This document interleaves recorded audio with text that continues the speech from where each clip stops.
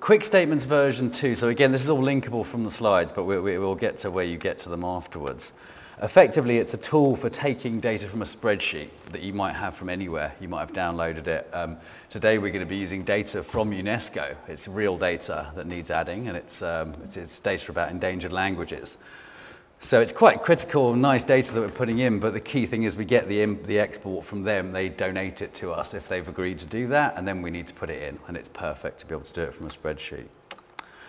The other little thing that I would very much recommend installing, but we don't need it today because I've pre-done this step for us. But basically, it's this Wikipedia and Wikidata tools for Google Sheets. And I'm going to just show you a quick demo. Oh, I don't have permission, do I? Actually, maybe I'll forget. It's all right. I don't have to use that one for that. 1 second. Okay. So yeah, the idea is you can click on that, and what it is you have to have a Google account for that, and it's like it'll attach it to your Google account, so you can always use this tool. And what I will do is I'm going to use the practical to demo what that does. You're not going to have to do this, but just have a watch, and I'll show you how this process is going to work. So the step 1, similar to before, we've got another batches spreadsheet, so you can just use your same batch numbers actually. So I've followed that link. Is it keeping the presentation somewhere? Yeah, it is, isn't it? Okay. So what we've now done is, sorry, I should have followed that link and stayed there. Close down a few of these. Okay. So that's this is similar to the last one, your batches, so whichever one you've been given. I'm going to use batch 24 because it's a small batch. It was the one left over on the end. And I've gone through to yet another spreadsheet. Now, basically, we might find this hovers around for a moment. It's loading now. Now, the reason this is taking a moment to get that data is because I'm using this special Wikipedia for Wikidata tools in the spreadsheet, and it's just already pre-done for you. However, you will have to wait for that to load. Let me just explain how I got here anyway, and this will probably refresh it and make it work. The issue is that this was some data from UNESCO. We have their identifier on their database. We've got a name that they've given us for these particular languages. And we already have a matching Wikidata item number for each one because we've already done that matching as a community process. So we already have we know which thing in Wikidata each thing corresponds to. And we have the URL, the UNESCO URL, where we have this language. And this is the data that we want to add, the country. What country is this language associated with? So this looks like it's data ready to add. Great, the country is Mexico. But the problem is we can't add that to Wikidata in that form with quick statements. We need to know what the item number is for all of these countries. And that's where this tool works really well. And you don't need to learn this command, right? I'm going to try and just run through this. But if you've installed this add-on, then you get these commands, and one of them is Wikidata ID, and I have to click on this, and then when I press enter, hopefully that's going to work. Okay, so that worked. You see what it's done? It said it's found that that's not Q96 on Wikidata, and now I can paste that all the way down to the bottom of my list. And hopefully this time, yeah, so that's kind of worked now. And you see next to each of these countries, I've got this corresponding Q number. And that was what was so handy, rather than trawling through Wikidata to try and find out what the numbers were for each one.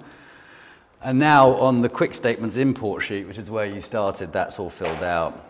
So I think when we're doing it, anyone just put their hand up if they haven't got their loading, and we'll just go around and help them. If you can remember from what I just did there, we just deleted it and tried using it again, it should work.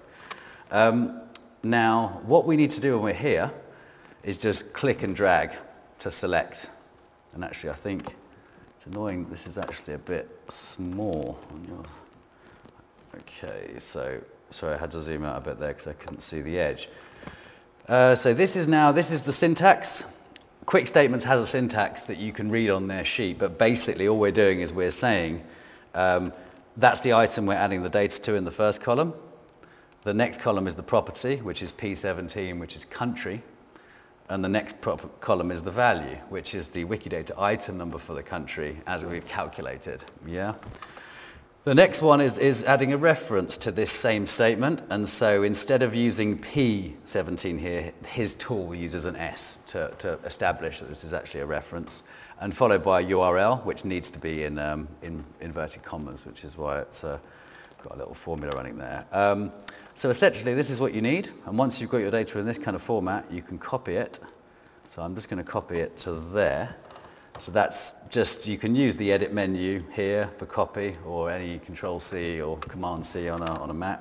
Okay, yep, I agree. Okay, so it's not actually happy to do that there. Now, up on the same sheet, I've provided a link here to Quickstatements. So really all you've done at this point is kind of arrived, copied it, and we're going through to Quickstatements. And you're going to have to log in with your Wikidata accounts that you've just created. So it will say login here. Here it's saying welcome because Ewan's logged in. So you will need to log in here. And you go to import commands. Version 1 format is your only option. It's because we're on version 2 of the tool now, and it's a bit of work in progress. And I've copied from the spreadsheet, and now I'm just going to paste. And it won't look like it makes a lot of sense. It ends up with these tab characters separating where we had different cells. It becomes tab characters. And I just click on import.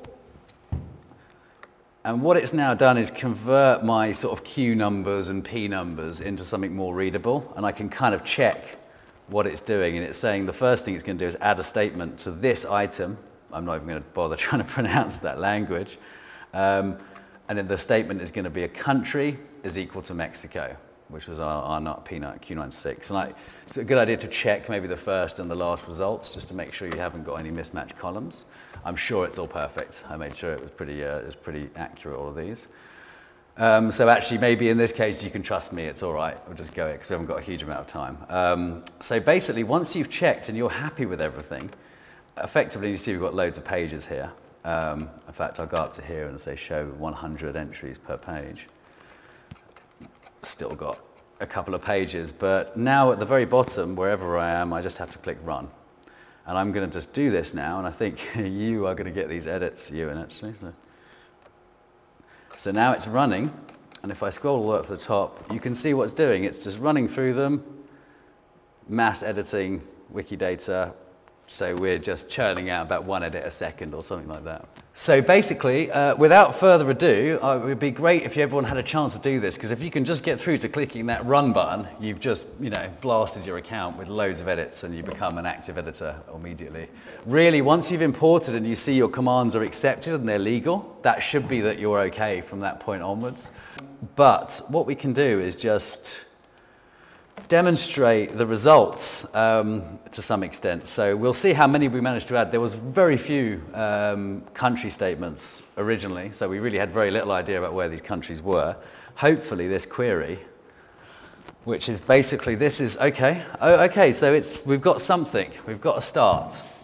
So you see what this is. This is a count of the endangered languages per country, according to UNESCO. So suddenly with that data added, even though we only got half of it, we've got some insight developing about where are the most endangered languages. Really good information to have and to be able to analyze and find out, why. Why is there so many in this place and not in another? So for someone like UNESCO, that's really important. Part of their reason for contributing data was to be able to get these kind of insights. And then, of course, combine it with other knowledge about the world. UNESCO might understand these relationships, but then they wouldn't then have the populations of all these countries to say, how does it compare to the population? How many endangered languages? Is there a correlation? So that kind of shows you one of the beautiful aspects of donating and engaging and putting data in. You get all this analysis.